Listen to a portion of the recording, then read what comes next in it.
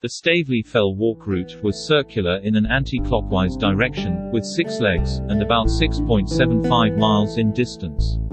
It started from the mill yard in Staveley, at grid reference SD 473983.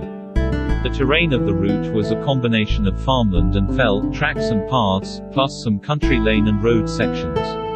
The walking was on undulating ground, with some gradual slopes. Route finding was easy, with obvious paths, good waymarking, and good landmarks. Some of the paths were a little boggy or waterlogged, in places. There were 7 stiles to negotiate.